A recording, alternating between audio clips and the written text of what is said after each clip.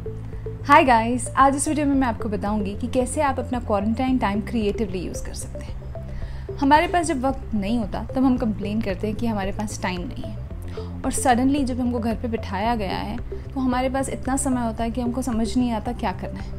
तो आज मैं आप लोगों को कुछ क्रिएटिव तरीके बताऊंगी जिससे आप अपना क्वारंटाइन टाइम क्रिएटिवली यूज़ कर सकते हैं। तो अगर जानना चाहते हैं तो इस वीडियो के अंत तक बने रहिए। पसंद आया तो लाइक कीजिए और ऐसे फैशन डिज़ाइनिंग पे वीडियोस देखने के लिए सब्सक्राइब कीजिए।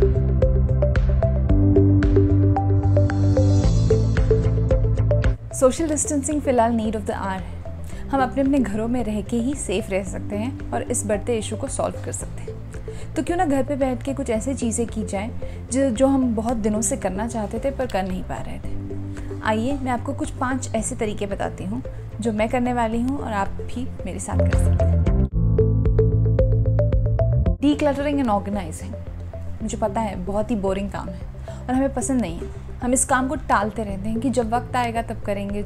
इस वक्त को यूज़ करके हम अपना क्लॉजेट ऑर्गेनाइज कर सकते हैं, हमारी ज्वेलरी स्टैक कर सकते हैं, शूज़ एक्सेसरीज अरेंज कर सकते हैं। आपको ऑनलाइन कई सारे टिप्स मिलेंगे जिससे आप क्रिएटिवली अपना वार्डरोब ऑर्गेनाइज कर सकते हैं।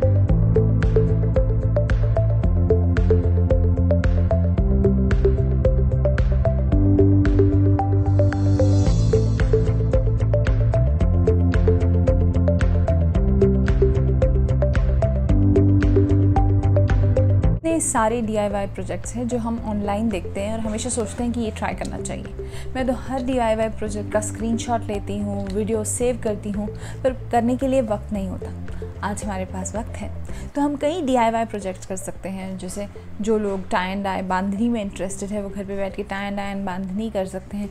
जो स्टिचिंग प्रोजेक्ट्स में इंटरेस्टेड है, डेनिम को रिसाइकिल करना चाहते हैं, ज्वेलरी, फुटवेयर, पेंटिंग, ये सब आप घर पे बैठे कर सकते हैं और आपका ये टाइम क्रिएटिवली यूटिलाइज कर सकते हैं।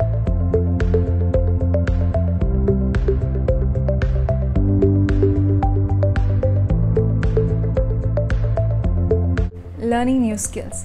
हम सब कुछ ना तो कुछ नया सीखना चाहते हैं। हमेशा सोचते हैं कि हमारे पास जब टाइम होगा तो हम कुछ ना कुछ सीखेंगे। इसके लिए हम वीडियोस भी सेव करके रखते हैं, बुकमार्क करके रखते हैं, पर कभी सीख नहीं पाते। आज जब हम घर पे हैं तो हमारे पास ये अपॉर्चुनिटी है कि हम YouTube या दूसरे मीडियम के थ्रू ये सारे स्किल्स एक्वायर कर सकते हैं। आप स्किल शेयर पे जा सकते हैं। अगर आपको इलस्ट्रेशन का शौक़ है तो आप इलस्ट्रेशन वाले वीडियोस देख सकते हैं, और स्टिचिंग का शौक़ है तो आप स्टिचिंग वाले वीडियोस देख सकते हैं और आप इन स्किल्स को एक्वायर कर सकते हैं।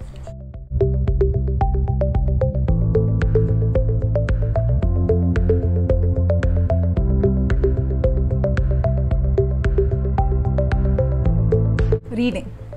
आई नो सबको रीडिंग पसंद नहीं है। बहुत कम लोग हैं जिनका अटेंशन स्पैन इतना अकस्टम है कि वो रीडिंग कर सके।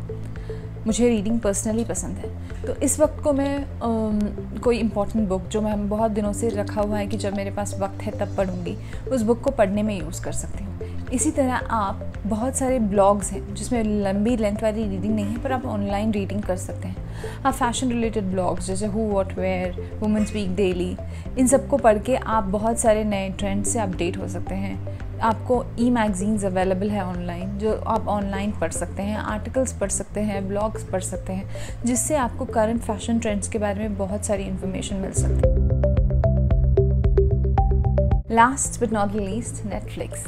सब लोग नेटफ्लिक्स पे बहुत सारी चीज़ें देखना चाहते हैं। आई नो एंटरटेनमेंट का ओनली सोर्स, पर यहीं पे आप एंटरटेनमेंट के साथ अगर कुछ सीखना चाहते हैं तो मेरे पास 2 रिकमेंडेशंस हैं जो फैशन डिज़ाइनिंग के लोगों ने ज़रूर देखने चाहिए। First is next in fashion. ये एक फैशन डिज़ाइन कंपटीशन सीरीज़ है जो आपको देखना चाहिए। इसमें बहुत सारी फैशन रिलेटेड चीज़ें आपको सीखने मिलेंगी, जैसे टाइप्स ऑफ वेयर, उनमें यूज़ होने वाला मटेरियल, और कैसे कंपटीशन लेवल सीरियस है और वर्ल्ड ओवर फैशन डिज़ाइनर्स कैसे कम्पीट करते हैं इस कॉन्टेस्ट में। तो ये ना तो सिर्फ एंटरटेनिंग है but you will also learn a lot of things about fashion.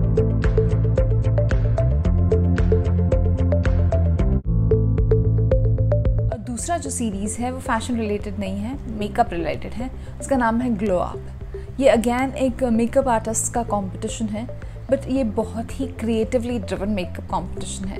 इसमें बहुत सारे इनोवेटिव मेकअप टेक्निक्स बताए गए हैं, थीम बेस्ड मेकअप्स बताए गए हैं। तो again for people who are creative, जिनका इंटरेस्ट बहुत ज़्यादा है इस फील्ड में, फैशन डिज़ाइन, स्टाइलिंग, ये लोगों के लिए ये सीरीज़ एक मस्ट वॉच है।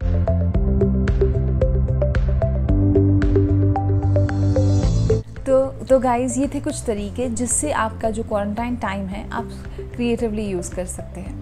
पर मैं आप लोगों से रिक्वेस्ट करूँगी कि जहाँ तक हो सके घर पे ही रहिए। घर पे अवेलेबल चीज़ें, मटेरियल, ऑनलाइन आप जो भी कर सकते हैं घर पे बैठ के कीजिए, क्योंकि इस जो करंट सिचुएशन है इसको हम स्टे एट होम रह के ही फाइट कर सकते हैं। मैंने अपना stay at home time utilise किया है आप लोगों के साथ ये वीडियो बनाने में। तो इसी तरह आप जो चीज़ें करना चाहते हैं बट टाइम की कमी के पास वजह से कर नहीं पाते, प्लीज़ इस टाइम पे उन चीज़ों को कीजिए।